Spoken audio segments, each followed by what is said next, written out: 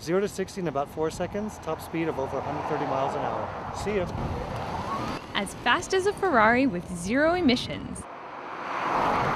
This speed demon is the very first mass-produced electric sports car.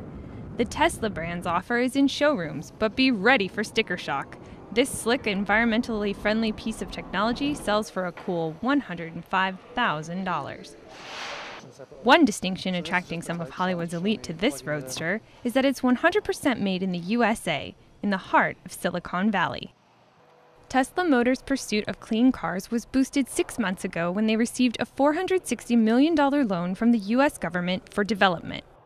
Besides its sports model, the California manufacturer is also planning an electric sedan it says will be able to run more than 200 miles on one charge.